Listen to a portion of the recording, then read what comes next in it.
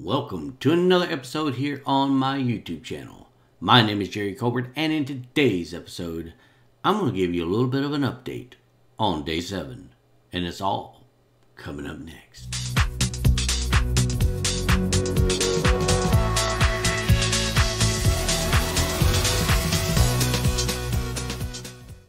Okay, so this is just going to be a really short video. In fact, I'm already done.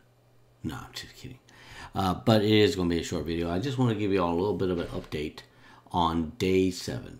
Now, I know yesterday I posted a video about day 7. Wasn't going so well in the morning, but, day 7 wound up turning out to be okay. It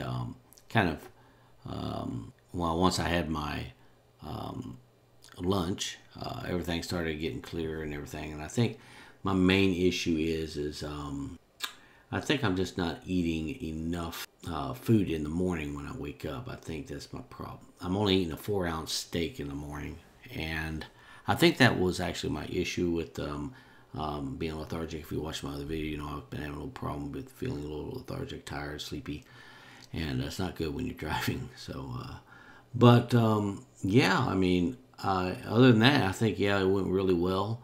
Of course, I'm going to post another video later about day 8, how that day went. But yeah, I mean, day 7 went better in the afternoon. Everything kind of cleared up. I was feeling a little bit more energetic, a little bit clear-headed, and still suffer with a lot of allergy issues, though, with tree pollen and such, I guess. But other than that, I mean, yeah, yesterday was a good day. But anyways, I just want to give you all a brief update of what was going on, and that's all I got for today.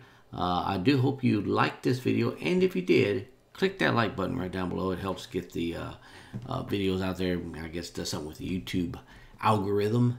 But also, if you haven't seen any of my videos and want to see more of these videos on carnivore diet and anything else that I wound up posting on this channel, make sure you hit that subscribe button and the notification bell. And with that being said, I want to wish y'all a wonderful week. And I'll catch you in the next episode. Take care.